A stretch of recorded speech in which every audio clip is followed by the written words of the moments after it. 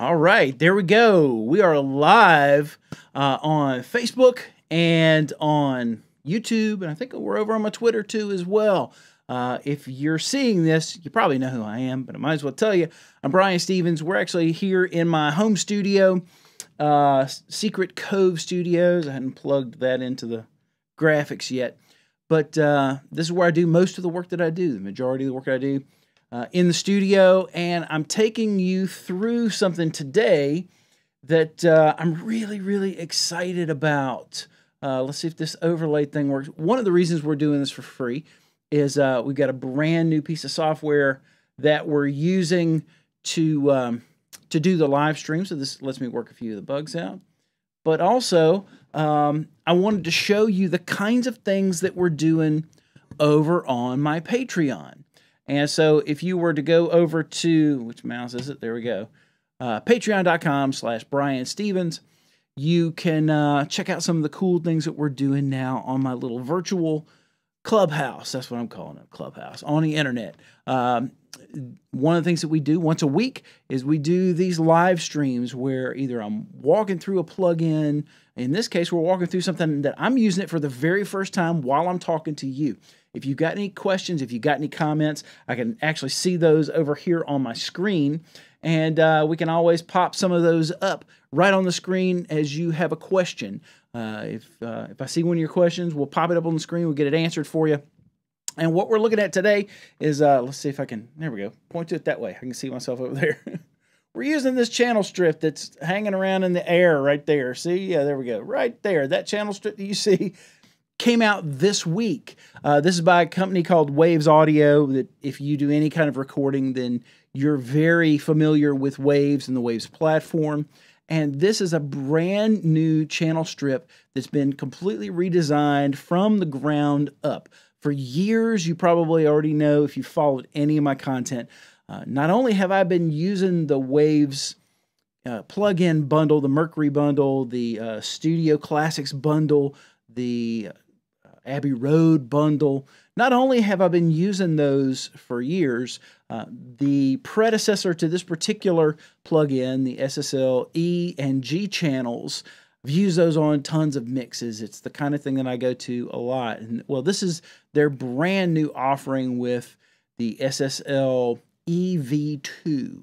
And as you can see, I have to look over here to see where I have to point. There we go. It's like being a weatherman. So I'm looking over here. As you can see with this channel strip, it has all of the features that you would normally associate with an SSL channel strip, with a few extras that we're going to talk about today as I'm using this live. And one of the first questions that I get from a lot of people about channel strips is, I've got plugins, I've got a compressor, I've got an EQ. My DAW came with whatever software you're using, Studio One, Cubase, Pro Tools. It came with compressors, it came with EQs, it came with these different things. Why do I need a channel strip plugin? And there's a lot of reasons why. In this case, there's a particular sound that you get with the SSL, family of products that it's very unique sounding for what it does. And really, and I'm going to flip over for a second. I'm going to show you a couple of the other things that I use on a regular basis. So right now, there's popping something up for me to do here. I don't want to do whatever that is. Don't want to do what that is.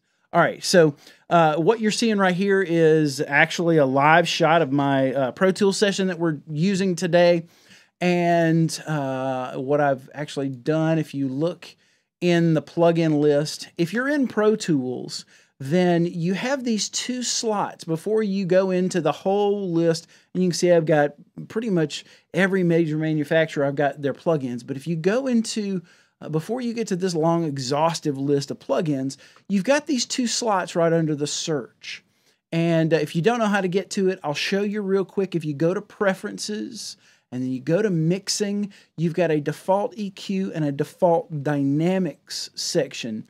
Now, I ignore EQ and Dynamics. I just treat it as default number 1 and default number 2. And so you can see right here that the Sheps Omni channel made by Waves is the very first plugin that I generally go to when I'm doing any kind of mix. And the reason I do that is that the Sheps Omni channel is pretty much the combination of all the different things that I would normally use. There we go. All the things I would normally use in my selection of things on an insert for every single channel. So I've got this pre-section, which gives me some saturation, a little bit of harmonic distortion, my pass filters, and it has this cool, this isn't a tutorial on this particular plugin. If you want, there's 3 tutorials over on my YouTube channel, brianstevens.com/YouTube. And you can see several tutorials of me using this. The reason I like this channel strip is it does the thing I used to need 6 different plugins for. But the thing that we're looking at today, and you'll notice in my number 2 slot, I have put the SSL EV2 channel strip. So let's take a look at this channel real quick right here in my session. I want to walk you through some of the components so that you know what these are. If you've never sat behind an SSL console before, some of this stuff is going to be a mystery to you. Some things may look familiar. Some buttons and some knobs may react differently than what you think that they do. So let's walk through the channel strip real quick, and I'll show you what's new, what's different, and that sort of thing. At the very top left is one of the new things for this plugin, and it is an input section where we can not only adjust the input trim from our source channel that we're pointing at, we're also, because of this analog button, we're able to do some other really interesting things. So if I turn the analog button off and use this line adjustment, that's going to give me more or less gain. Think of it as sort of an input gain adjustment, and it's super, super clean. So we're not getting any coloration. We're not getting any kind of artifacting. We're not getting anything other than more or less gain going into the channel. And depending on what level your source for that channel was recorded at, you may need to bump that up if it wasn't recorded with enough input gain. You may need to bump it back if you start to get some weird things happening going into this plugin. If you instance that analog button that you see at the top left, I'm pointing to my screen like I should be pointing to that. Not only do you get the gain, but whether you're using the line input adjustment or especially with this mic adjustment, you can get some harmonic saturation. Normally, what I would have done in the past with most of my channel strips, if I wanted some kind of console saturation, I would have either instanced. Wave has got a few different console emulations that I could instance. Slate has a few of those where you could do Neves, APIs, SSLs. With the Slate version, there's a Trident console. With Waves, you get 3 different emulations, one that's an SSL style, one's a Neve style, one's a tube style. So this gives me some of that harmonic saturation depending on how hard I'm pushing this channel. And I use that caveat of use with caution. It's sort of like salt. You can oversalt the soup a little bit with this thing. Some other things that are in here that are really nice, if you've got something that was recorded super, super hot, there are a lot of different ways that you can adjust the gain for that. But this is a quick and easy way, especially when I have people that send me mixes to work on. The faster I can get to some of the tools I need, the better. And this 20 dB is great for knocking something down, going into this channel strip, and it just does it automatically. I don't have to reach up and grab a knob. I just hit a button. Also, we've got a polarity switch. If I have 2 channels, like say 2 kick drum mic channels, 2 snare drum mic channels, and I'm worried about the polarity, I'm hearing that they're out of phase, I can very quickly just hit this button. I can check the phase on that. Moving down, we've got a whole compressor section that you'll see right here. And you'll notice that we have a limited amount of controls. We've got a ratio knob, which is the ratio for the compression. We've got a threshold, which sets the level at which this compression kicks in. And then we've got a release for how quickly the compression lets go after we go back under this threshold. We also have a fast attack button. And if you look at the time that I have here, I can set this at 0.1 second, 10 milliseconds basically, all the way up through 20 milliseconds, all the way up through. If we hit this fast attack, I believe it's 0.1 milliseconds. Pretty quick. It squashes down pretty quick. Usually what I do is I start with the regular slow attack on.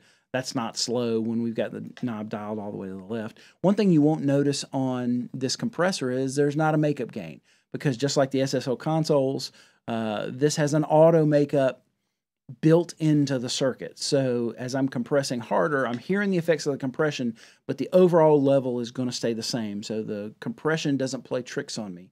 If I don't have an auto makeup gain on compressor, as I'm clamping down, it's going to get softer. And when you bypass that plug-in, just the volume ramp that you're going to get could trick your ears a little bit. So that's this part of the dynamic section. We've also got a gating and expansion slot here with very similar controls. We've got a threshold, we've got a range, and we've got a release. There's also a fast attack.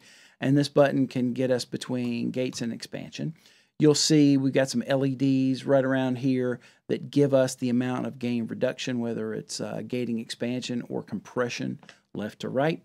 Then we get down here, you'll notice that we've got some filters. And this is going to be a high-pass filter. And we've also got a low-pass filter. And then we've got a split that we can talk about what this thing does later. If we hit the split, then we're able to reposition this these filters and how they interact with the dynamic section. So let's move over to the EQ. Now you'll notice something from the very, very top of this EQ strip. We've got two buttons here. We've got a button that, and when I hit this left button, it's got a brown dot on it. You'll notice that these low filters change to brown.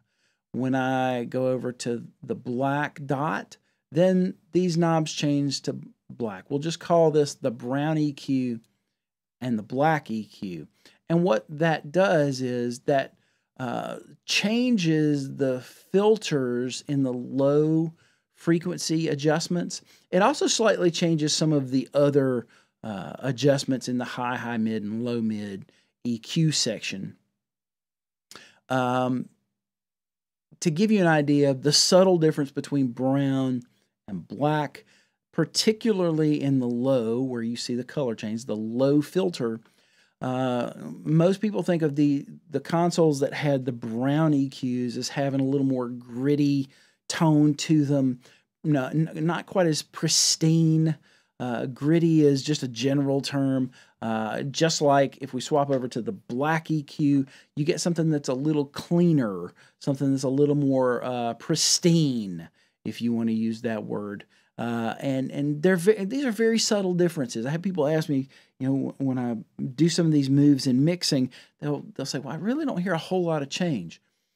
You don't necessarily want a dramatic change on things. When you think about, like in the case of this mix I'm going to play for you, when you've got 40 plus tracks, like in this mix, to work with, any change that you make compounds across those channels. So any EQ change that I make, any compression change that I make, when you make all those changes, the aggregate of that is going to have a big difference in the end result. So we'll touch on that as we go. One of the things I really like that they've built into this is a listen button. So as you're adjusting any of these EQs, like if I'm going to adjust this high mid frequency, it's going to solo the thing that you're adjusting. So if I'm adjusting high mids, it will adjust, it will solo that frequency range so you can hear just what you're adjusting. Sometimes when I'm mixing and I'm mixing in context, I don't always hear exactly what it is that I want. One of the ways that you can hear exactly where the middle of that frequency is to go and solo the channel. And a very typical thing to do is just to ramp the attenuator up. So you might go plus 10 or plus 15 on an EQ with a really, really sharp Q, kind of one of these moves here. You see me taking the Q to a point. And then that way you're hearing the center point of that frequency really, really prominently. And so the great thing about this is it just takes all of that other content away so that you can hear just what you're adjusting. It's a quicker way. You don't have to do anything weird. One of the problems sometimes with doing that where you're cranking that attenuator up, the volume for that frequency, is that you can, depending on what's in your mix signal chain, you can have all kinds of weird things that happen. So this is just a cleaner way of doing that sort of thing. Now, you'll notice a few buttons. So, and this is very typical of the SSL infrastructure. So we've got a bypass for the dynamic section. If you want to hear your source with and without the compression and without the really the whole dynamic section, you can just bypass it. If we hit, and this is the secret to the SSL consoles, really. And a lot of times when I see people that don't know this world very much, they don't really actively make use of this. We've got a channel out. And what this does is it moves the compressor. So the way that this is set up stock, without anything, is that we compress and then we EQ. Compress and EQ. And as soon as I hit the channel out button, it moves that compressor to after the EQ. And there are a lot of cool things that you can do depending on how hard you push the EQ. You can do a lot of things EQing into the compressor or compressing the EQ'd signal, especially if I'm trying to get maybe a certain roundness to the sound, or maybe I'm trying to get a little fatness back in the sound. Where I place that compressor can have an incredible difference in how I'm doing those. Let's see, great start. Go ahead and get the plug-in. Yeah, it's Black Friday, Mike. If you get this plug-in, go to Brian Stevens. I didn't put that in there. I should put this. I should stop the webcast and put this in there. Go to brianstevens.com/waves, and that way, when you buy this plug-in, then I get a few shekels. It helps to offset the cost of upgrades like we've done the last couple of months with the web streaming here. So, yeah, I would definitely tell you for Black Friday, and the sale's on right now. You can go get it right now. For if you don't have any of their SSL plugins or nothing in the Studio Classics bundle, then this is $39.99, which for any plugin is super duper cheap, especially for all the things that you get. If you've got any of their SSL plugins or you've got the Studio Classics bundle, it's a different pricing. If you've got one of those SSL plugins already, one of the legacy plugins, it's $29.99. And if you already have the whole bundle, it's just free. So when I updated my software earlier this week, it just came right into my bundle. So there you go. That's the the sales pitch. And you know what? If I could do this a little quicker than I can, I would probably go and do something like, well, let's try this. I'm going to go off camera for a second. This is the cool thing about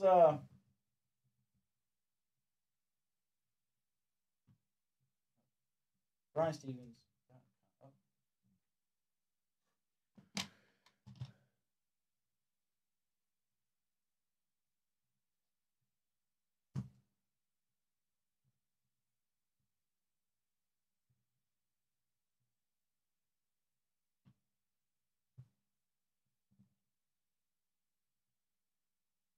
Hey, look at that. Put it over there so it's not in front of my face. All right, there you go. So if you go to brianstevens.com/waves, you can go pick that thing up for $39.99. It's a great plugin. I don't just say that because I get like 5 cents every time somebody buys a plugin, but I say that because they make great plugins. Every one of my mixes uses Waves plugins. I use Waves plugins a lot. Especially that Ships Omni channel. I have a feeling this is going to be one I use a lot. So Anyway, so what are some of the other features of this channel strip? You've got an output attenuation, and then you've got meters for the in and out. Now, there's one thing you won't see on this version of the plugin, which I need to go get let's go get a stereo channel. So if I real quick, I'm going to put one of these on the keys channel. If you put this on a stereo channel, you get a whole extra section down here. And this is a stereo width sort of plugin. So if you've got a stereo channel that you want to narrow the stereo field on it without having to reach for or automate your session, you can just grab that, and as you go towards the middle, it gets towards mono. And then if you go all the way to the right, it actually reverses right and left. So instead of having to go in here and go into your channel and change those, you can change it right in the channel strip. Super handy. It's only one knob, and it's already there. And for me, I'm on this Avid dock, and so I've got my knobs mapped already. I can just grab the knob that is for that, and then boom, all of a sudden I'm changing that. It has an extra wide knob, and I use this sparingly, but it's an incredible effect for certain kinds of things, especially in dense mixes. If I need something that's on the outsides of the mix to move out to be heard, volume's not helping me, I can use this kind of, it's a mid-side processing that has the effect of moving the sound outside of, outside of my green screen there, outside of your speakers so that you get additional width. It's a really powerful thing, especially if you got some synth pads or some organs, or maybe it's a rock track where you've got these really heavy rock guitars that maybe the guitars and the drums, like the overheads of the drums, are competing a little bit to be heard. You can always use the extra wide on those guitars and kind of push them out a little bit. It's a great effect. That's in the stereo channel, so that's something that you'll see is a little different. All right, so let's talk about this mix. This mix is something that nobody has heard, I don't believe. I pulled this one out of... One thing I will say about doing tutorials like this is that... Let's put that in the favorites. I'm going to try something, because this is... I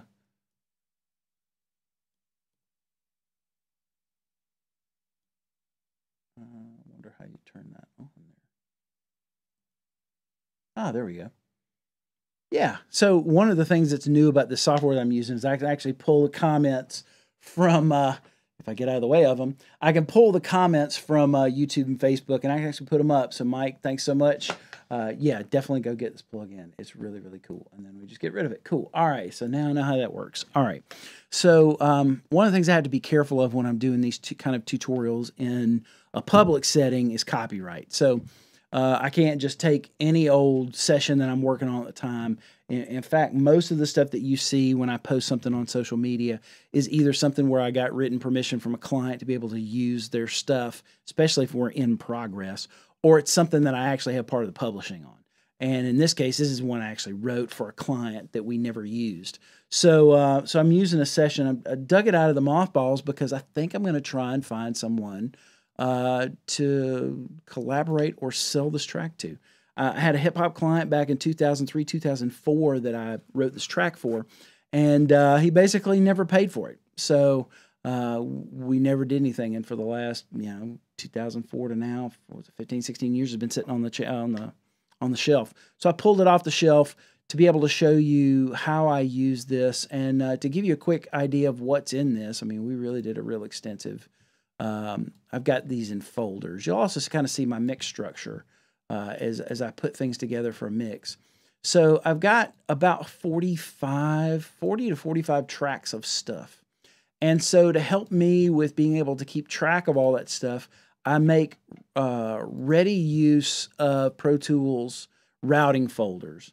And I use them for a few different reasons, because not only with a routing folder can I put everything into one folder and close it up when I don't need to see it, I can also process that bus. A lot of times, like with drums, I'll put some bus processing on the whole drum mix, and you can actually do that through the routing folder now. Not something that you could do before up until these newer versions. So you'll notice that there's a lot of tracks here. We've got, there's an intro kicking that you'll hear in just a second that only happens in the intro. I put it on its own tracks just to make it easier to mix. We've got a whole kit that's just loop drums. So that's this 2 different loop kicks, a loop snare, and then 2 different hi-hats. You'll hear those in a second. Just walking you through the tracks. I cut some real drums, and you'll notice that we've got an inside and an outside kick drum mic, snare, 2 overheads, and a hi-hat.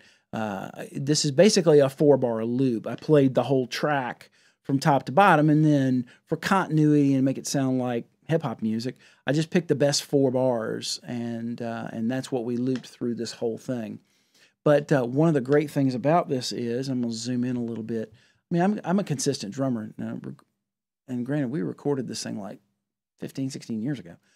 You'll notice the snare drums are pretty consistent, but they're not probably not as good as I do now, where everything's uber consistent. But the great thing about when we hit something like this with compression, it still has some life to it. It has some humanness to it. And same way with the kick drums. If you look at some of those, they're consistent, but there's a little bit of dynamic in there as well. So we got a whole drum kit in there, and then you'll hear there's these hi-hat things that we recorded separately. There's some percussion. There's a vibra slap. There's some claps and tambourines. Oh, that's my phone going off. That's my brother calling. Scotty, I'm live streaming. Get on your Facebook. Anyway, we got some percussion and stuff going on. I've got a couple of bass tracks. Got 4 tracks of guitar, which is really 2 passes of guitar, 2 different amps, 2 different mics. So stereo guitar, we've got a wah-wah. Then we've got a whole bunch of other stuff that I played in. Now, these are all samples or soft synths, but I played them in like you would an orchestra. Instead of playing in like a keyboard player, like the strings 1 part is a single string part. We got strings 1, 2, 3, 4, 5, 6, 7 different string parts. Only 3 of them go through the choruses. Yeah. And then the rest are scattered through different verses. We got some different keyboard stuff you'll hear in a little bit. Got some cool ping pong delay stuff going on that are just some keyboard sounds you'll hear. And then we've also got some horns. So this has got full-on like interesting orchestral stuff. We've got some just general brass sounds, I think are more like a group sound. Got some French horn sounds. And then I've broken out some stuff here in the end that I played, which is trombone, trumpet, and bari sax and tenor sax. You'll hear those parts in a second. So this is pretty typical. Oh, we got some alto sax that ended up being in the final mix in a verse. This is pretty typical of a hip-hop thing. Sometimes, I mean, this is 40 tracks. This is light compared to what I have sometimes. So let's jump in. Enough talking. I'm going to let you hear this. I'm going to bypass this. I'm going to let you hear this mix. And all I did was I just panned things hard left and right that were stereo, and might have panned a few things like these percussion just a little bit to get them out of the center. And then just did some levels. So this is bone dry. This is before anything's done. And there won't be a vocal on this because I stripped his vocal off of it because he never paid for it. We'll just listen to a little bit of this, and you can kind of hear the track that we're dealing with. Kind of a rock hip-hop thing. Go back in the beginning.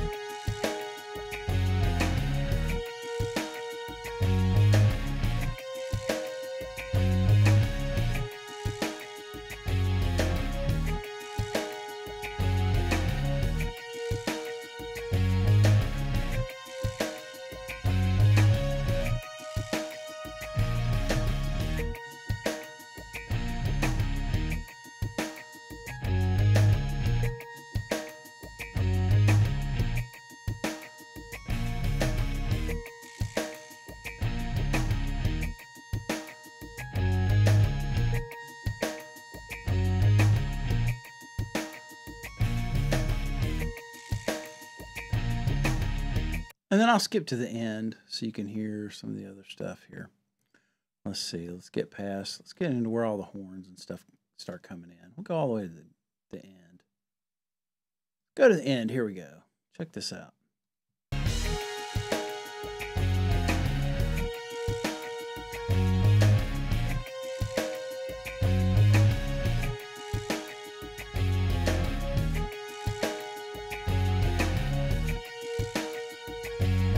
So for the third verse, we end up having these little horn stab things.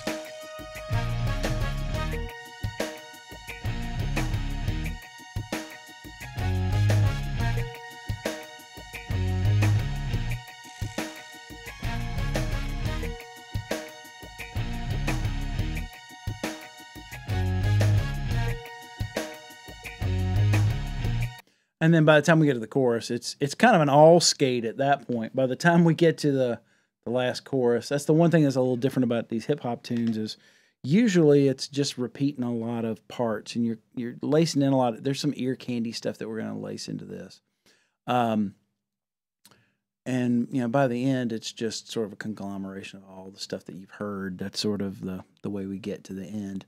But anyway, let's. What we're going to do is we're going to take a look at the real drums first. So I'm going to kind of start from the standpoint of mixing the drum kit and then mixing the rest of the track around that. So let me mute everything, and I'm just going to show you this SSL plugin. All right, so we're just going to go straight to our kick here. Loop that. All right. Solo save that.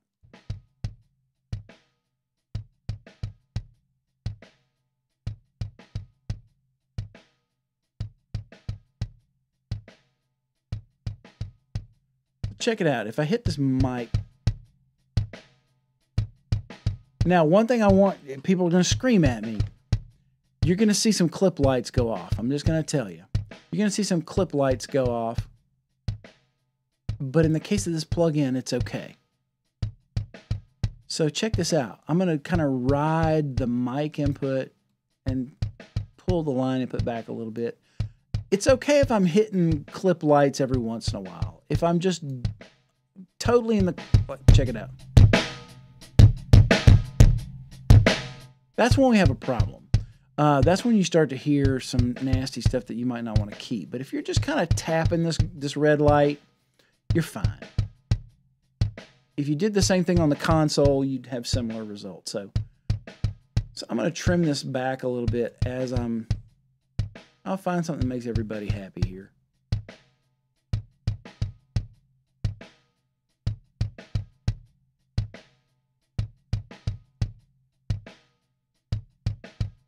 That's without that. Again, there's a little bit of a level difference because I'm driving into this. But also, there's a little bit of something going on when I drive into this input circuit. So, in this case, just like the console, if I was hitting that to where I was hitting a few little clip lights here and there, I wouldn't worry too much about it. All right, so I'm gonna crank down on this, and we're gonna see about getting some.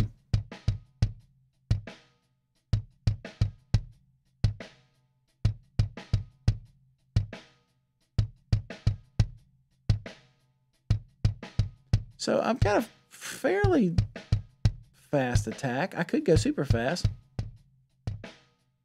You notice, especially with that threshold being, one of the things you notice is the snap comes off of the kick drum. In this case, I don't want the snap to get quell on the kick drum.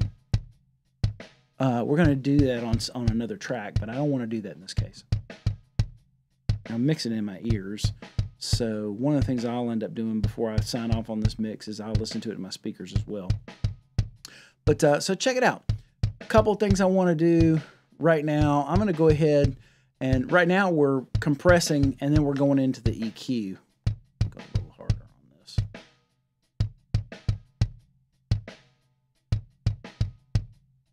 I could go crazier than that, but I'm going to leave it there. I'm going to go up a little bit, clean up the sub bottom. I go up to 25, 30.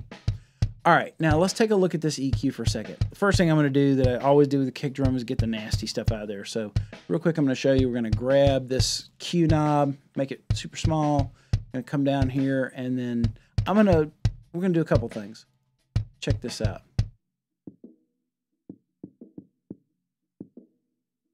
Normally, I'd have to really crank that to hear what I'm doing. And as soon as I let go of this knob, it goes back to the full sound, which is cool. I'm trying to get rid of, I'll turn this up a little bit.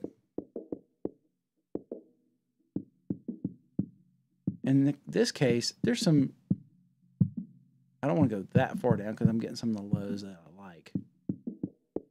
Somewhere in that 300 range. That's just, there's nothing usable in that kick drum sound right there. So I'll let go of the knob.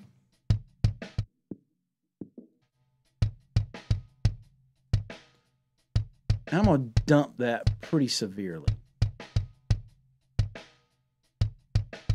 Come down here into about the 80 hertz range.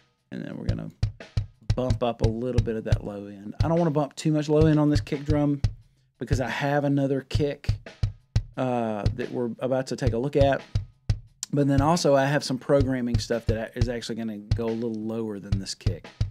So knowing that, I am going to hit somewhere between 2 and 3K. And we're going to see if we can, I'll turn this on and let you hear it.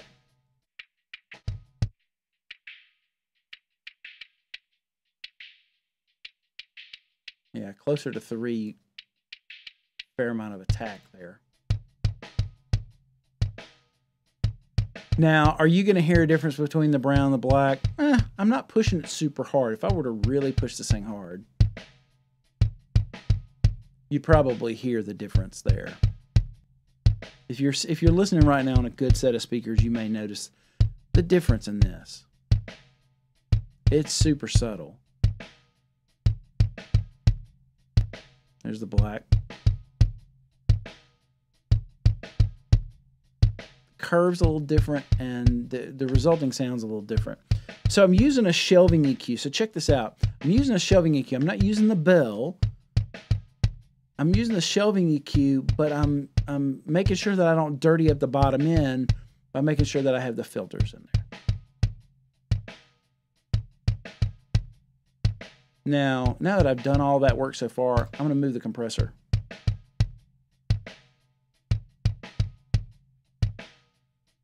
Listen to the subtle difference. In this case, I'm not pushing this thing super hard, but listen to the difference between putting a compressor before and after. Before.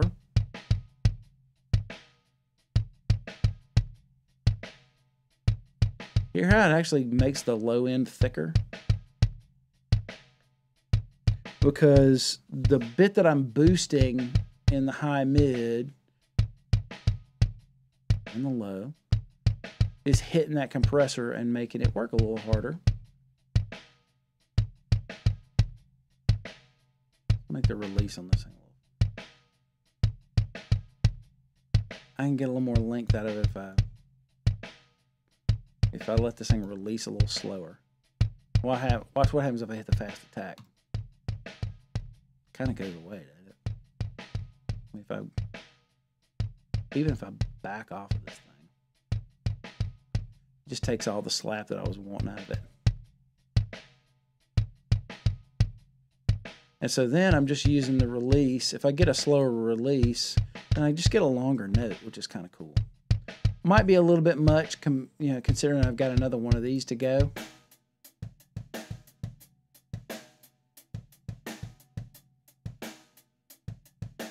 Now, because it's been so long since I recorded this,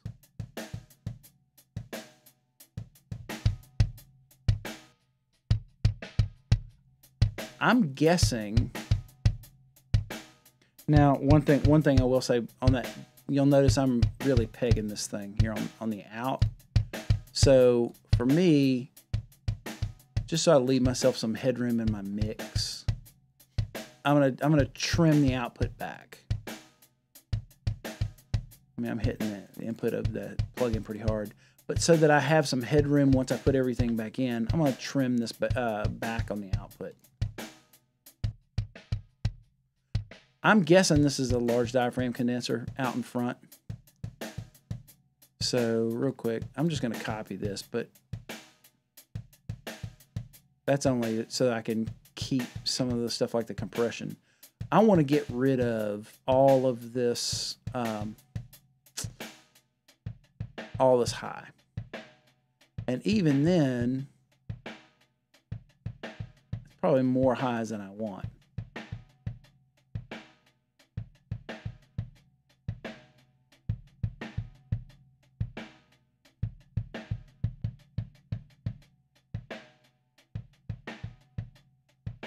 I'll bring this down just a little bit.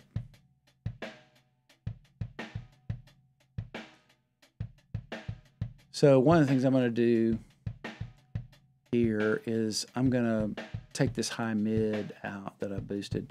But check it out. One thing I'm going to do is there's a certain part of that high mid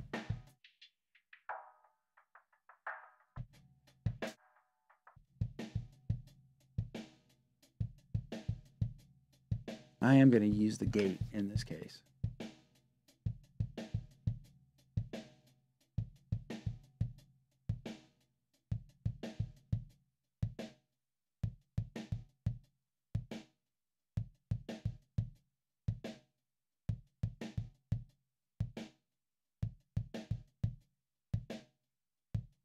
I'm not going to completely get that snare drum out of there, probably.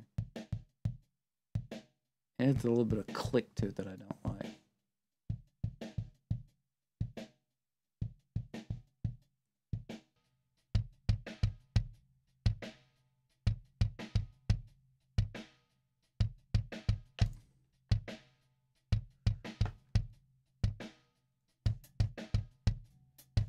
That's without the two plugins. That's with the plugins. Start on a pretty decent kick drum sound there. Let's bring this in and let's work on the snare drum a little bit.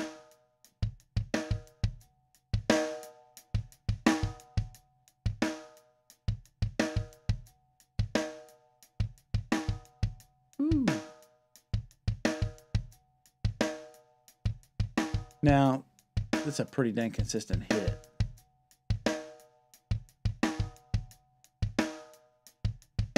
I'm gonna make sure it's super consistent. I went ahead and put this out in front of the EQ. Hit that pass filter pretty high.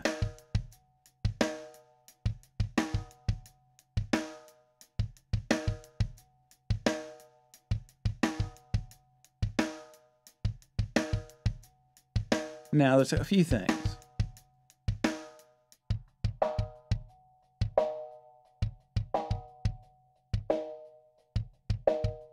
Somewhere in here, I'm going to dump some of that.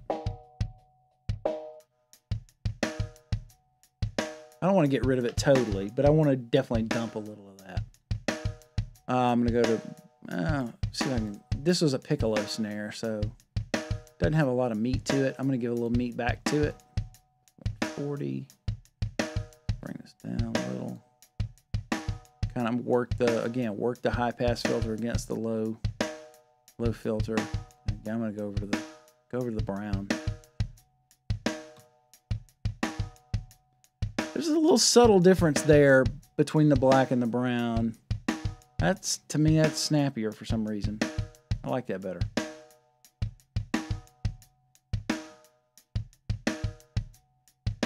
Now, in this case, I'm not really, maybe I'll use an expander. Definitely cleans it up.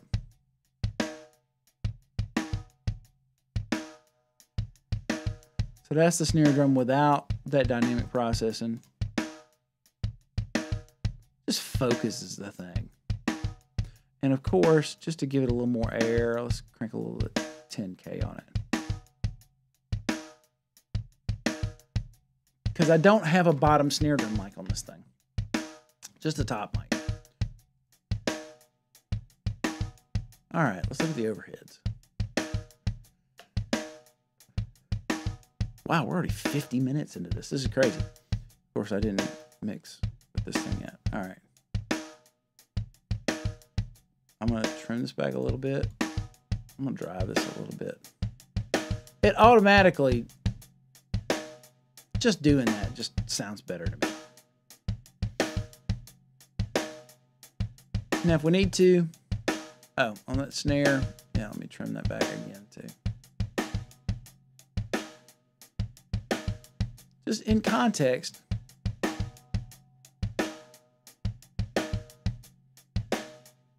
just brings out the stuff I like about the snare drum more, and it quells some of the things I don't like about that snare drum. All right, let's go back over here. I'm gonna drive this a little bit and get a little bit of that in there. You'll notice there's no crash cymbals in this. Basically, I'm going to use this to knock down the snare drum and the overheads a little bit. In the case of the compressor now, the higher, the more I'm compressing this, like I'm getting up to 6 dB a gain there, the more the snare drum just seems to pop for me. It's kind of pulling the middle down so that the mic really sits. The mic track sits really nice there, and then it kind of makes that hi-hat on the outside a little more prominent. It's the same thing here. I'll pull this down. Mainly because, make sure I'm not in my get out of prefade metering. Main thing I'm trying to do with this is, the reason I don't want to see yellow lights is not so much the overloading the channel of the bus, is that I'm going to eat up the headroom that I've got on my mix bus, which is down here. I'm going to eventually eat up my headroom, and I'm going to have problems managing that later. So that's really the main reason why I'm trimming back on the output. Now check this out. That's the extra wide. Now, if you're listening on speakers, you may hear a difference in this. So it does some mid-side processing to knock out what's happening way in the middle and push these things out. Now, I may not want to hear it with such stereo separation, or I may want to move the hi-hat to the other side. Just do that in one knob. Instead of adjusting these two knobs here and here on the channel, I can just do that adjustment in the plug-in right there. Now the hi-hat moves over to the left side.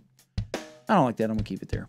I don't like the extra wide in this case because really, if I'm being honest, I wouldn't go wide right and left with my overhead mics. I usually do that with my rooms, and I come in about 20%, 30% with my direct overhead. So I'm going to do that 20 or 30% with this. All right. Pretty good start.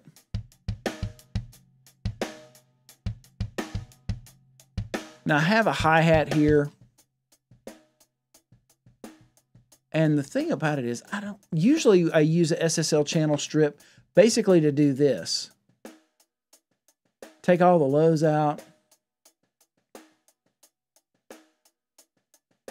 I do the fast attack. And I use the compressor in the SSL to basically knock the snare drum down in the hi-hat mic. I mean, that's what I use it for. I'm just doing the same thing. Now, I am gonna add some air to this just a little bit.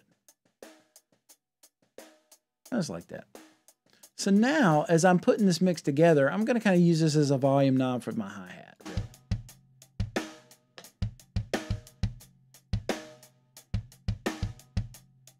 All right, so let's listen to this without these plugins.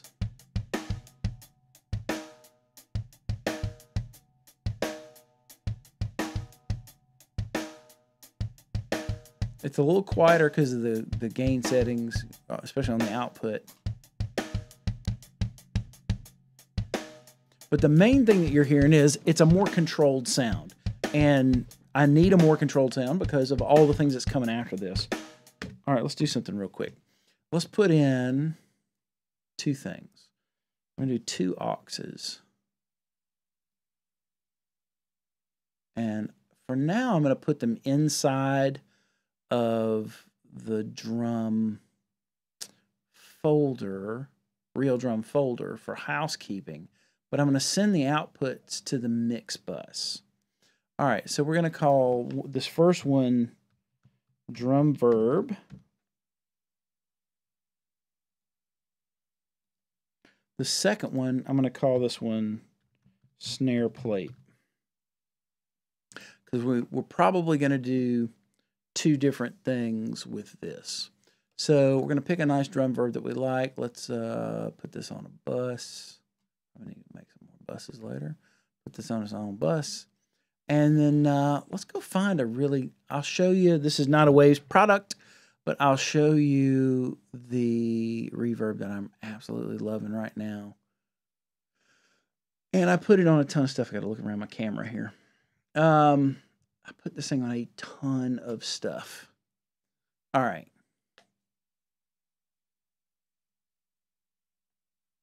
So this is a Eventide product called T-Verb. And I'm just going to go and I'm going to grab their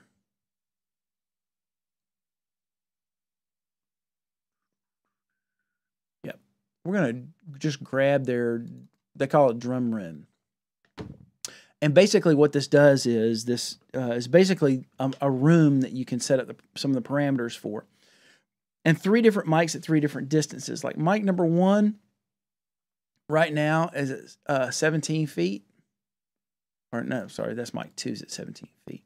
Mic 1 is right in front of the source.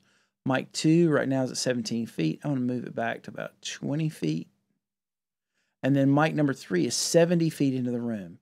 Just so I kind of get my 3-to-1 rule happening.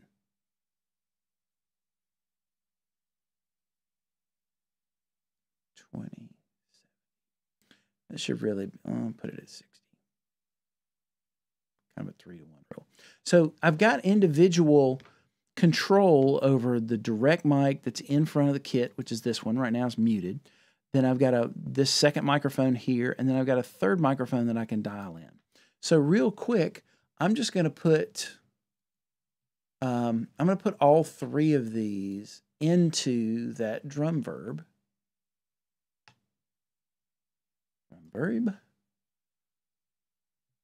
I'll put them all at 0, but I can already tell you I'm not going to send that much of the kick drum.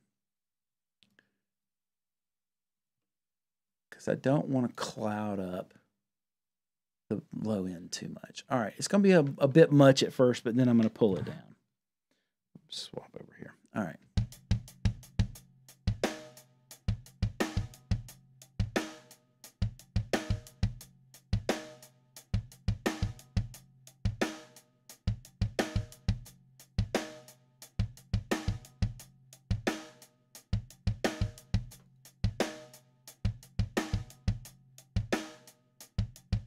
And the other thing is, I want this, change my mind on this here.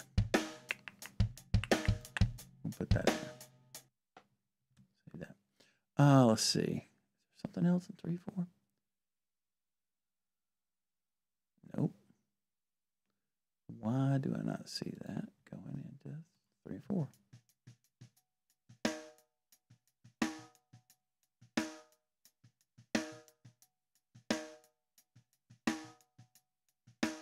Oh, you know why? Because I wasn't looking at the track type when I did that. Sorry about that. All right, check it. I don't want to lose that. Made the wrong. This is great for a tutorial, isn't it? I didn't look around my thing here. We've got to make aux tracks, not audio tracks, Brian. Somebody was screaming at me, I know. Those are audio tracks. Dang it. I know. Drum verb. Snare plate. I have this big honking camera right in front of me. I'm having to look around. Sorry about that. You're seeing my screen completely. All right. So both of these. Go to the mix bus. Oh, come on. Go to the mix bus. Now I'll put that in 3/4. Put that at 5/6. Sorry about that. That's a different technique. Let's see. All right, now we should be able to move that over here. All right, here we go.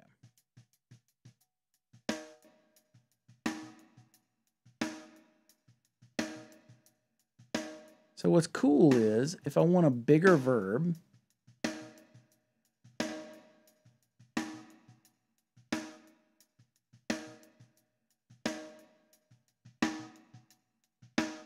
sometimes that especially if you move that first mic out, you can get a kind of nice effect to it.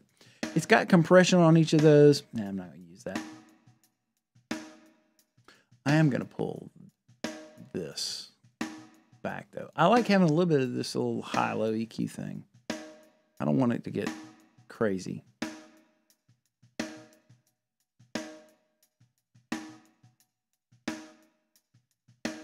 Basically, I'm trying to make the decay go away by the next beat is what I'm doing.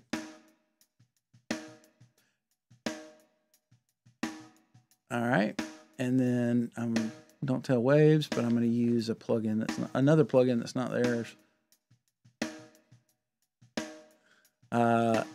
I really dig the crap out of this 250. All right, so a lot of times, because I generally want to have a little extra verb just for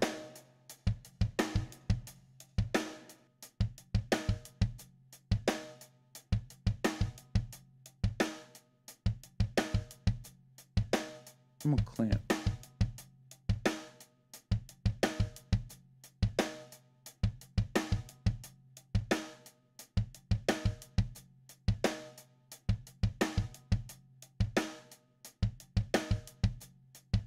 All right, so I'm hearing a little something. I'll let you hear what I'm hearing.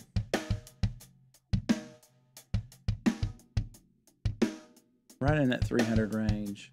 I'm gonna use a wider.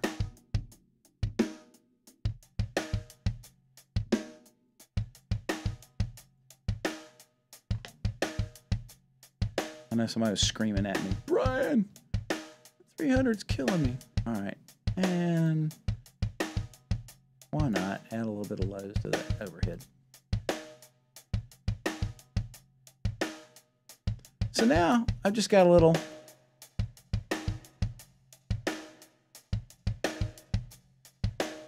It's just a nice little room on there. That's all it is. And then the snare plate. A lot of times I just like to have a little bit of extra tail just on the snare drum that's completely independent of the rest of the kit. So, open that 250. I'll just use one, because you're going to grab one of their presets. We'll grab one of their presets too. We'll grab their snare verb. I'm going to go all the way wet.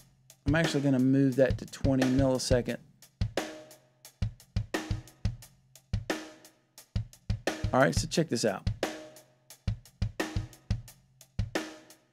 It's a little long, but that's okay. I'm going to pull it back once I get something that works for me. All right, so where is snare plate? There we go. Now, trim that thing back.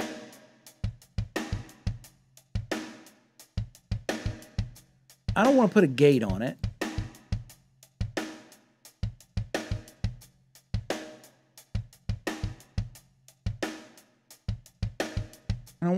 I want that verb to open up a little bit after the snare drum. So it does, it's not, that verb's not hitting, that plate verb is not hitting right when the room verb hits. It's not hitting right when the kick hits. It hits a little after all that stuff. All right.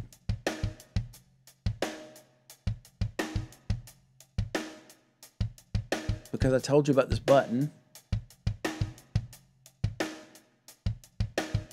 Just wanted to check it. All right. So it's just a nice tight sound. There we go. And one of the reasons why I put these two verbs over here in the same folder with the real drums is it's just housekeeping, so that I know that that's what that's for. And later I can always move it if I need to. Real quick, I'm gonna put back in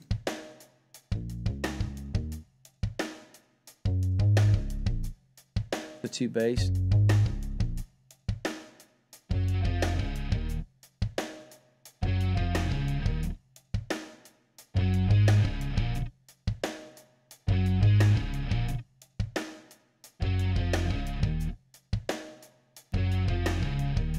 All right, so I'm going to do something that I would normally do on a rock mix that might not work for this.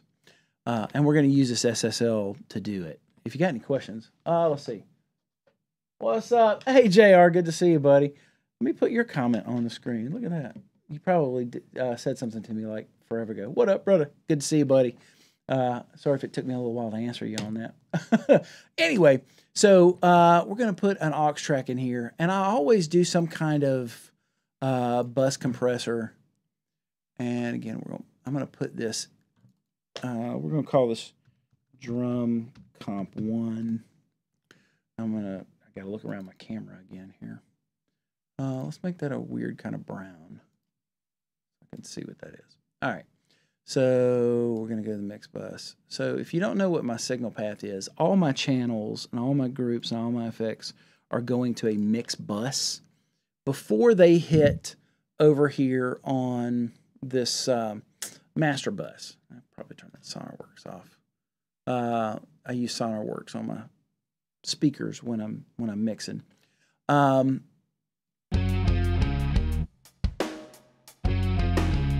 You probably already hear a lot more low end. So I'm going to take this SSL and we're going to make a parallel compression out of this. So I'm going to send this to 7.8. Now I'm going to take the main kick drum mic and we're going to send it to drum comp 1. I'm going to take the snare drum. So kick and snare. Actually, let's just do this. Let's go both of those and then copy that over. All right, so I'm going to send the main kick and snare to this, and we're going to squash crap out of it. It makes it twice as loud just because I'm already sending something. Now, here's what I'm going to do. Hit the fast attack because I want to take a little of the attack of this off. I'm going to go pretty heavy on that, and then we're just going to get up into some serious faster.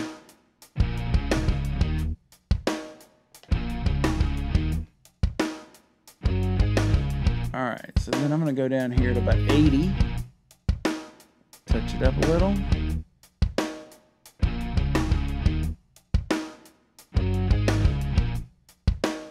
A little air on it. Then I'm going to move that to after the EQ. You notice when I move it, look at how much gain reduction I'm getting if I have the compressor before the EQ. A lot. But if I move it after the EQ, because I've boosted these frequencies, I'm getting about 4 more dB of gain reduction. So what it's basically doing is it's lopping off the front part of the note and giving me more on the back end. So it just makes it fatter. We'll send that in.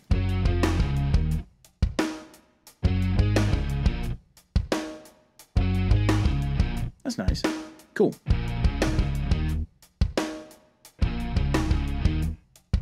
All right. You'll notice a lot of my faders are a little lower too. Like I'm 10 down on most of my faders. There's so many tracks when I put them in, trying not to eat up the headroom on my my mix bus. So I start with all my faders down by 10 dB. All right, now. So this is a synth bass. Now, if I drive that, I get a little bit of a harmonic distortion by driving the line.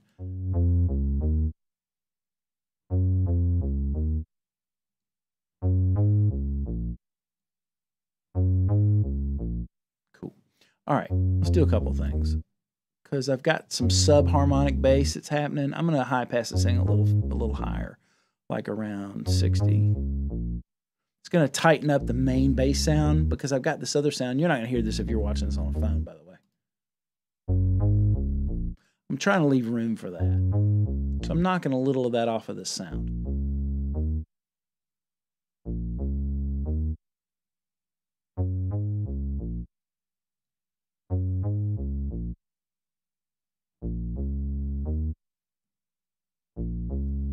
Bring out a little of the resonance.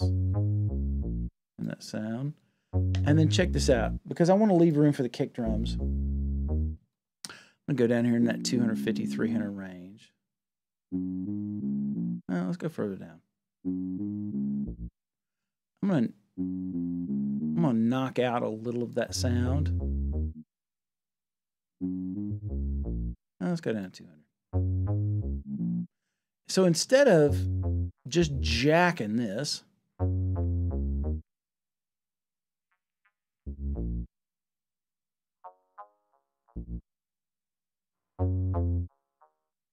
take that solo off there.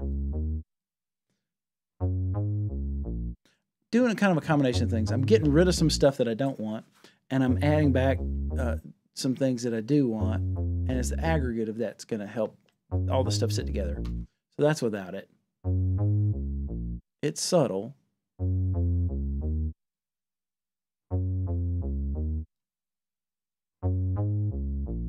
For some reason, putting that compressor after just makes it sound better. It just sounds more interesting for some reason. All right. Put that back into the track there.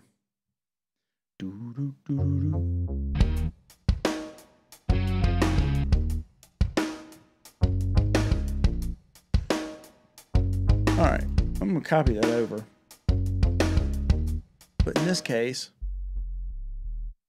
I'm going to bring this down to about 20. And I'm actually going to high pass this. Because if you notice, there's some stuff kind of happening up on the top of that I don't want to keep.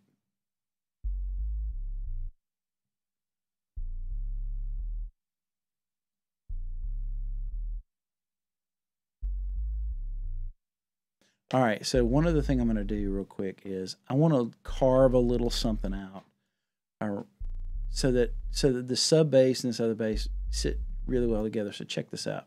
If you're listening on the phone, you won't hear this.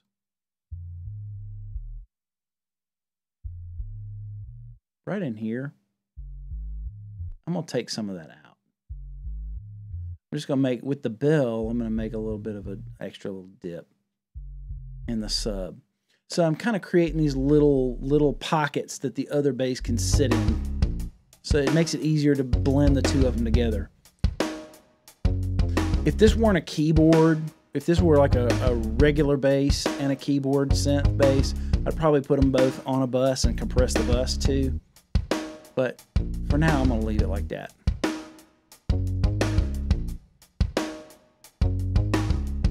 All right. Listen to these guitars.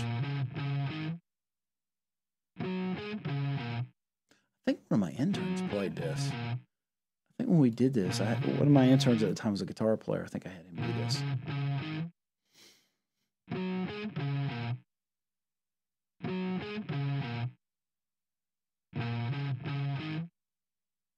Use a little high pass, clean up the bottom end of that. And same thing here. Let me solo this so you can hear it. I'm going to go over to the brown EQ because it's just going to sound better for this. Going to go down. Hear this. None of that sound is useful in a guitar. It's just crap. So I'm going to go with very narrow Q. All I'm doing here is I'm just cleaning out some of the stuff that's going to get in the way of those things that I want. You know, there's bass, there's kick drum, there's other things that are living down there. That if I can clean this out a fair amount,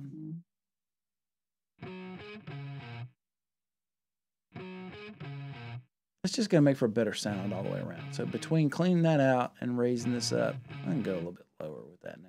Put that about 70. All right. I'm not boosting high end on this.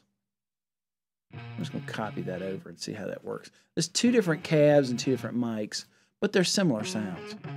The one on the right's a little brighter.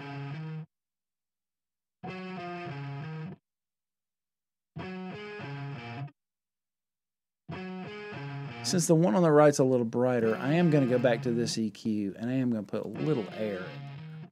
Get rid of that. Just put a little air back into this other side. And again, it's one of those where because I didn't do it in both of them, it's just better. If I pulled both of those up in both sides and then I copy this over, it's just going to be too much of a good thing. So I'm going to copy both of those, but I'm going to reverse the stereo imaging. So now,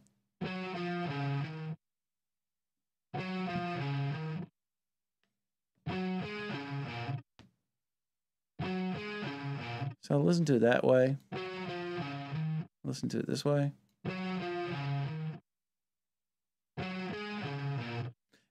To me, it just, when I swap these, the left and right on these two guitars, it just makes it less obvious that it's two guitars, but also it just does something in the middle of the sound that I like better for this mix. Now, check it out. I can kind of ride either one of these if I want to. Let's put it back in the mix.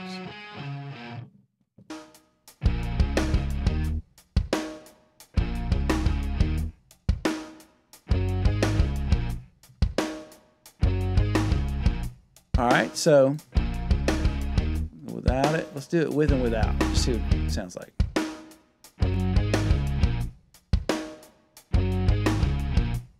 With it. Come on back. There you go. Just sounds like what it should sound like.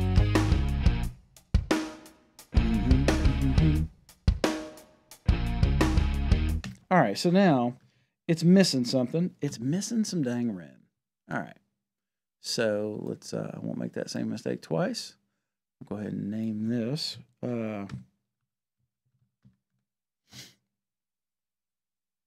And same kind of thing. I'm going to put this inside of this raw guitar file so I can bring them up and down together.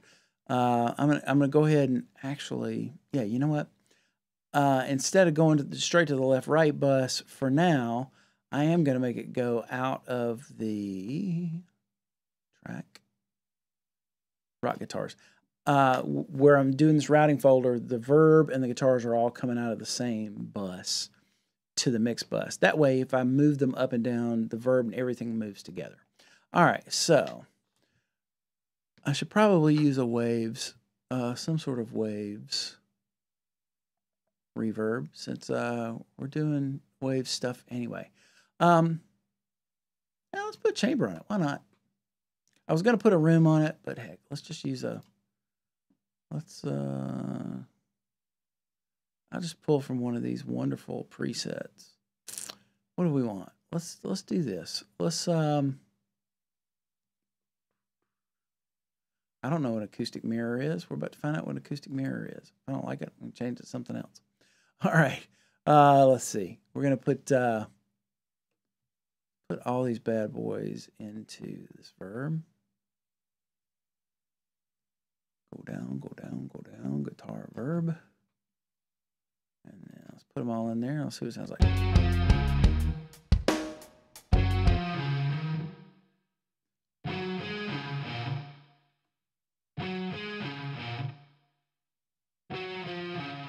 Without it. Just give it some space. And it's gone by like the next beat and a half.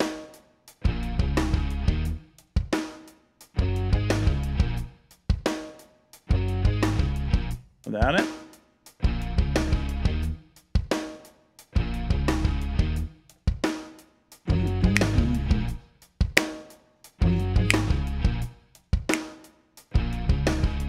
All right.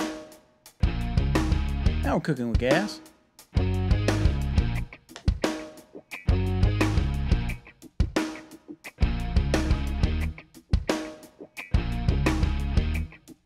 Clean this up a little bit.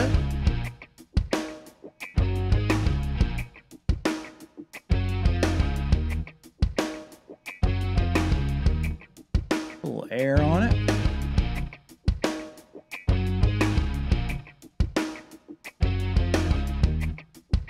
I'm going to compress this a little bit because I want to bring the inside of the rhythm out. That the downbeats they're naturally going to just jump out anyway. I want the inside of the rhythm to come out.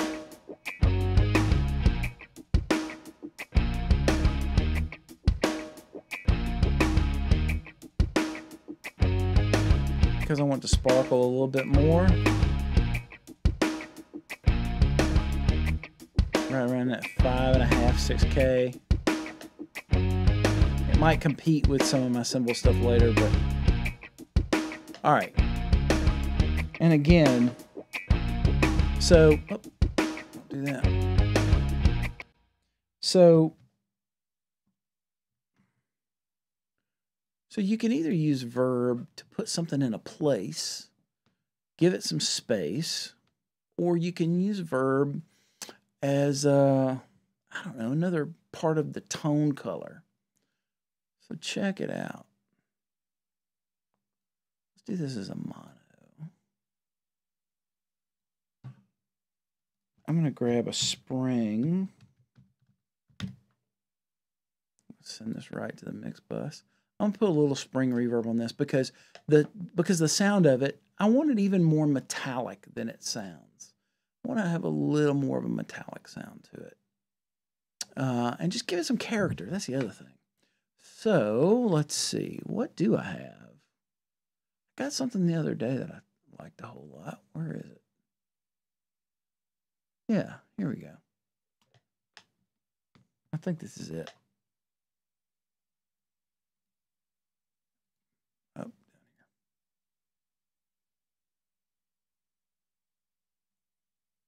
Let's see what this sounds like real quick. I'll solo both of these so you can hear them. All right, so actually, let's just make it have its own. I'll make one. Where you at? There we go. Now, I'll just make a bus for it. All right, so check it out. Yeah, that's it. That swimmy, swishy kind of thing. So I'm going to take all the dry out of it.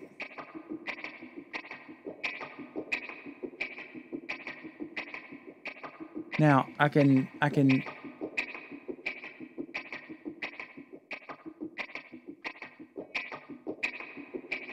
yeah, it gets a little too swimmy. I don't want to get, just give it a little character. So I'm going to put that.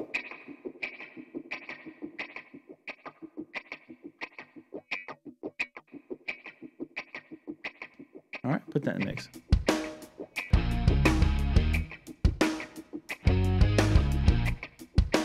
It's just a tone color that gives it, it's a kind of a low mid range kind of airiness. It just gives it a little sustain. That's the word I'm looking for.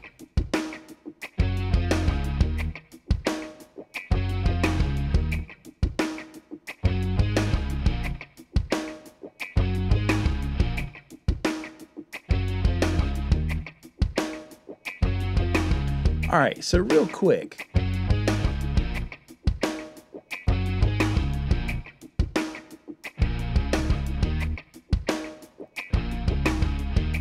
If you're curious,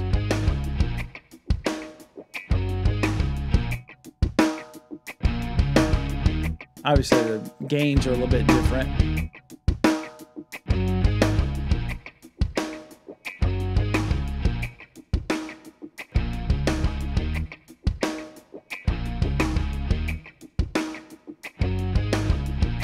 So there you go. That's just part. And we're not gonna have time for me to sit and do this entire mix. We're already an hour and a half into this. Here's what I'm gonna do though. I'm gonna go ahead and mix the rest of this. I'm gonna bring in the loop drums. I'm gonna bring in the percussion. Bring in all the different strings and horns and keyboard stuff. I'm gonna put a full mix together of this using this one channel strip. One of the other things that channel strip plugins do is one of the reasons to use a channel strip as opposed to a bunch of plugins and sequences, it speeds up your workflow. I could put an EQ, a compressor, and any of the other things I'm doing. I could kind of put a whole line of those things in, or I can just instance one channel strip and just go to that. And then when I've got to make changes, the interaction of that stuff is such that, especially with this SSL, I'm digging how this sounds. It's just punchy and it's sweet. It makes things sound better. And that's the big thing for me is, does an EQ do the job that you want it to do? Does a compressor do the job that you want it to do? Does it EQ? Does it compress? Does it delay? Does it do whatever the thing is that you want it to do? But does it also improve the sound? Because a sound that's already really well recorded is going to sound good, but can we take good and make it sound great? That's the big thing. Does this channel strip make stuff sound better? Heck yeah. If you know how to use it, this thing makes it sound a lot better. You can just kind of hear the difference between the two so far in just what we've got going on. And it's incredibly versatile. I can make this thing sound a variety of different ways, do a few different things with it. I can use it as a bus compressor. I can use it in a variety of different ways. I could even probably, the thing I haven't done is I haven't EQ'd my verbs. I could pull this channel strip and, like I'm sending it to the console, in a real console, I could put an SSL, let's say, after this, wrong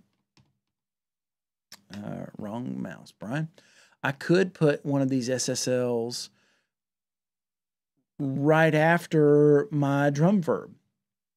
And if I want to make sure that I didn't have any weird low-mid stuff going on, I could actually EQ that. I'm going to kind of just do, I know what this is going to do, even without listening to it. I could also add a little air to it. And if I wanted to maybe add a little compression to it, put a fast attack on it, and then high pass it so that whatever's happening in that room. Now, I've got some of that EQ control actually on the reverb, but it's nice to have a channel strip I can throw on top or right after this this verb to just control a few things, control the low end, make sure I don't add back some low mid stuff from the plug-in that I was trying to get out of the drums in the first place, because that room sound is going to have a little bit of its own low mid stuff that I may need to carve out. It may get in the way of stuff. And then air. If I can put air on there, not necessarily brightness, but air, open the top end up and just make it sound more open, then yeah, I can grab a channel strip like this and all of a sudden I can put it on my verb.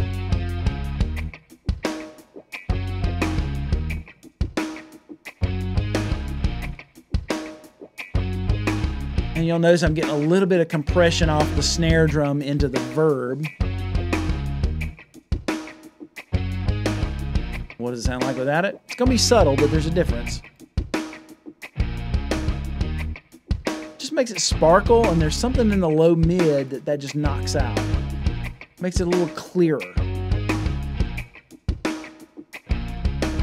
So, you know, if I were to run that back through a console, that's one of the reasons to run it back through a console, not just for level, but for tightening that thing up, just doing some little surgical things with it so that it sits better in the mix. And as we add stuff to it, to that mix, there aren't elements of that verb that are getting in the way of some of these other things. We've got horns and strings and all kinds of stuff that are going to take up some space in different places that verb may be eating a little of my real estate up in. So, yeah. So speeding up your workflow is one thing that a channel strip is great for. Also, one thing about using a channel strip like this across every channel on your mix, and right now, we're only a few deep into this, but let's see what our system usage is so far on this. This thing doesn't eat it. Oh, you know what I need to probably do? Oh, I'm already there.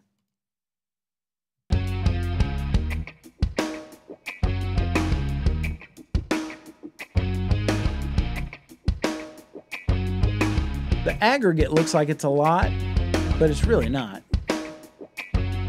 We got a lot of tracks we're already playing back, so.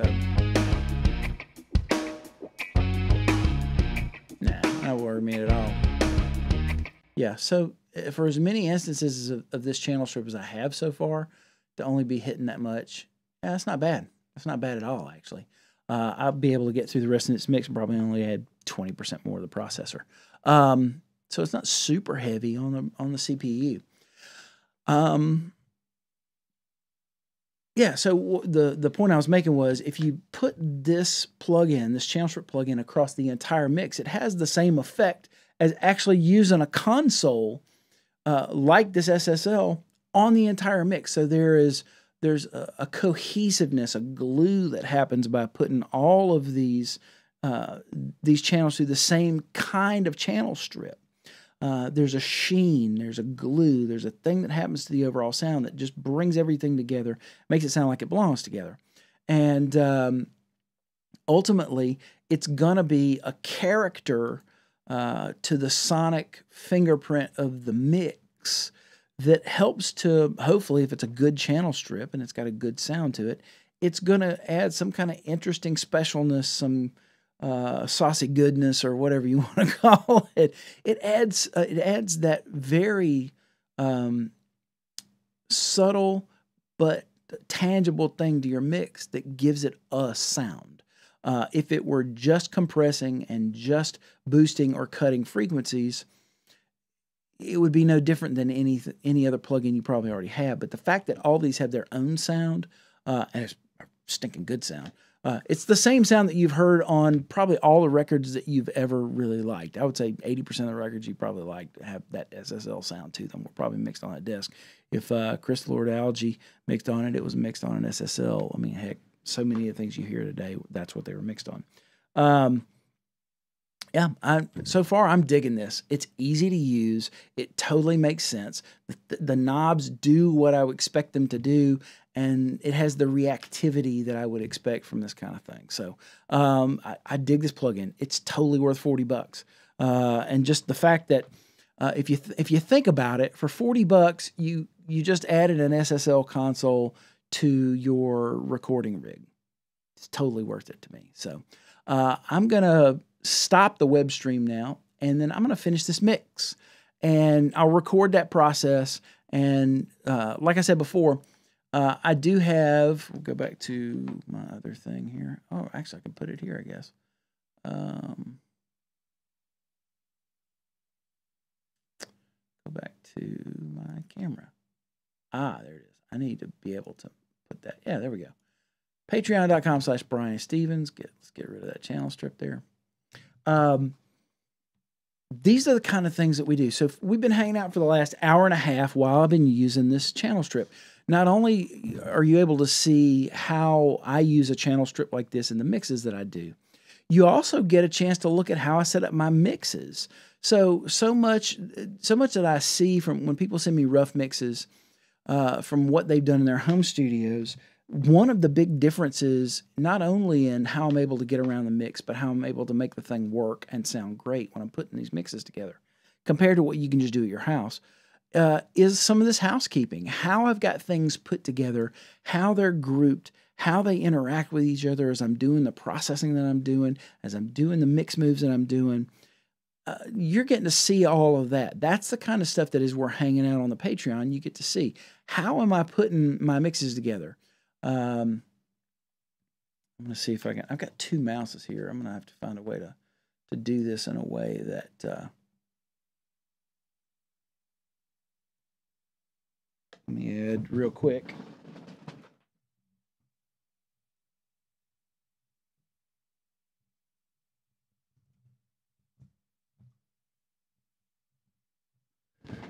Just add that. I have two different mouses here and two different keyboards. There we go. Patreon.com. We'll put it over here. So if you like this kind of thing, if you find this kind of thing informative, if you find it helpful, and you'd want to do this on a regular basis, that's what my Patreon Clubhouse is for. So if you go to patreon.com/Brian Stevens, there's different membership tiers, and as a part of that, you get these weekly hangouts, just like we're doing. We've been hanging out for an hour and a half. I'm showing you how I use this new channel strip, hopefully show you a few tips that you didn't know ahead of time that you hadn't used before, or maybe something like this bus compression. Maybe you didn't understand what bus compression was like. The one thing that's different in the Patreon is that there's a way, an even easier way for you to leave comments and get real-time feedback as we're going. And here it's a little delayed because it goes through the social networks. But that's one of the cool things about these live hangouts is I'll hang out with you for an hour to 2 hours a week, sometimes longer. If you're up for it, sometimes I will put an entire 4-hour mix up on my Patreon that you can sit as I'm doing one of these long mixes and see how I do everything from beginning to end. You can see how I treat different instruments, how I pull together some of my reverbs, how I do some of this parallel compression. Those are some of the kind of things that you get every week in the Patreon. You'll notice that there are also a lot of other extras. There's a whole drum sample pack that we just put up a couple of weeks ago, Brian's Drums Volume 1, and it's 130 samples from this drum kit that I had set up in my live room. It's a 1957 3-ply Gretsch round badge kit with a bell brass snare. And I think it's 7 different kits worth of samples. So you get the dry samples, and then you also, so you got all those dry samples, but then you get 6 other treatments that include rim mics, that include overheads, that include different kinds of verb that I put on these things. So that depending on how you like to work with samples in your production, you've got different kits to choose from. Do you like it totally dry so you can do your own thing, kind of like what we're doing here? Or do you like to be able to have things already sort of pre-done? You just put them in your sampler, you just trigger them with whatever MIDI device that you're using, and then all of a sudden, there you go, Bob's your uncle. You got great drum sounds. That's right there in the Patreon right now. You can go download them today. Normally, if I were to sell those, that'd be $30, $40, for that one sample package. It's sitting there as a part of all this other stuff that you get with your membership tier. If you're at that $30 a month membership tier, you get all kinds of other things. Like you get, for that sample pack, I put the native capture sessions. So for the sample pack, I just picked what I thought were the quintessential hit at different dynamic ranges for each one of those drums. But so if you're at that $15 tier, you get that sample pack. But if you're at the $30 tier, then you're able to get the native capture session. You could actually go back to my Pro Tools session from when we captured all those things and pull your own samples. And I think I hit each drum at 3 or 4 different dynamic ranges, and there's 4 or sometimes 5 hits for each one of those drums. And every one of those hits is a little different. I picked the one I thought would be the most general that people would like. But there may be some other hit in there that you like better, that you think is different. Most of the time when I'm doing projects like this, and you'll see it on the Patreon when I give the rest of this, I'm going to put the rest of this mix session on my Patreon for the paid members. You're going to see how with some of these drum samples, how a lot of times I make my own drum samples, whether it's from live drums or from drum machines. A lot of times I'll grab a drum machine, bring it in here, sample the stuff, and then process those samples to, while some people may be just using 808 samples or SR18 samples or whatever that is, I'll take those samples and I'll go in and do some things to them, like putting them to the tape machine, running through a cassette player, running through some kind of preamp so that I get some kind of harmonic distortion going. And I'll come up with my own version of those samples that's a little bit different, and that's what makes it into my productions. And it helps just to put a sonic fingerprint on the thing that I'm doing that makes it sound a little bit different. So those are some of the other kinds of things that you get in the Hangout. So for free here on the social networks, I'm going to leave this up for a few days so you can see this. And so that if you want to join over on the Patreon, you can jump in the Clubhouse with us. There's a Discord server that I'm on every day, and I'll be answering questions on the Discord server. I'll be putting some FAQs for some of these things, like what is parallel compression. You'd be able to go back into the FAQ and find that in the Discord server. If you're wondering, as I'm talking, what is he talking about parallel compression? You can get lost in Google, or you can go to my Discord server and go right to the post where I talk about what parallel compression is. It's right there for you. It's super easy to get. And with the Discord server, it's the closest thing to actually being able to have a direct line to me all the time.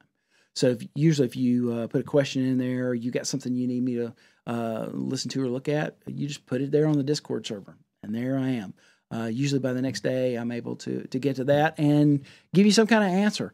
Answer your question, help you with a problem that you're having, or if there's a new product that you got questions about, then all of a sudden I'm able to help you with whatever that purchase decision is. I'm sure I'll probably hear from Mike after he picks up one of these. Let's go back over that one.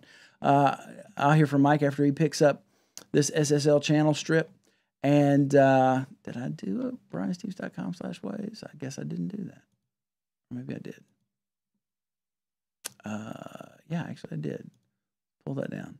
So yeah, if you go to BrianStevens.com/waves and you pick up any one of the Waves plugins, especially this channel strip, and you got questions, you go right to my Discord server. You just put that question in. Hey man, I'm trying to do this.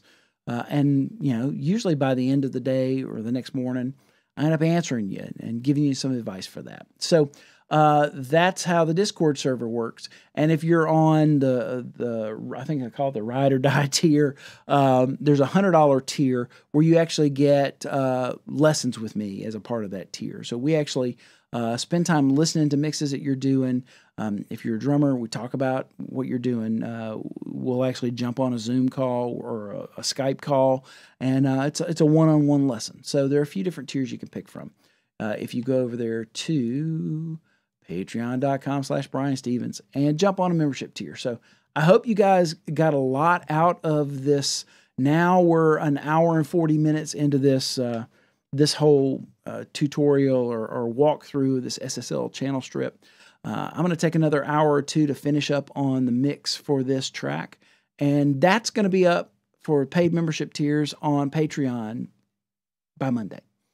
And that's it. That's everything I got for you. Thanks for Mike and JR and anybody else that stopped by to check out the web stream. Hope you dug it. We've got a whole brand new setup. This has been a great chance for me to be able to get in here and make sure everything's working the way it should. Make sure everything sounds the way that it should. I'll actually go back and watch this web stream and see and hear what you heard today. And see if we can make this even better. Yeah, there's a ton of stuff that we're doing over here now with some of this new gear that we're going to be doing a lot more of this web stream stuff as we go. So make sure you hit that patreon.com/BrianStevens, jump on a membership tier, hang out with me every day, every week. Download some of the stuff that I leave for you. It's just a great way for us to be able to have a back and forth and for me to be able to help you as you're doing mixes at home. If you're a drummer and you're trying to get better drum sounds, there are things that we talk about in the Patreon, things that I put up for you, make it a lot easier. Oh, if you came to this by way of Fader Jocks podcast or the Dial Drummer podcast, that's going to be starting up again next month. We're rebooting that next month. Then you're going to get extras, things that didn't, usually it's anywhere from 15 to 20 minutes, sometimes even more, of bonus content that didn't originally appear in the public episode. So there's all kinds of questions that I ask and things we talk about with the guests on the podcasts. Those things just didn't fit into the podcast. And so we're able to put those in the Patreon for our Patreon members. And it's just a cool way to get even more stuff that you can use in making the stuff that you make for yourself in your own studio. So thanks so much for taking the time to hang out with me. I appreciate it. Hope you got a lot out of this. And I'm going to go ahead and finish up a mix. I guess I will see you when I see you later.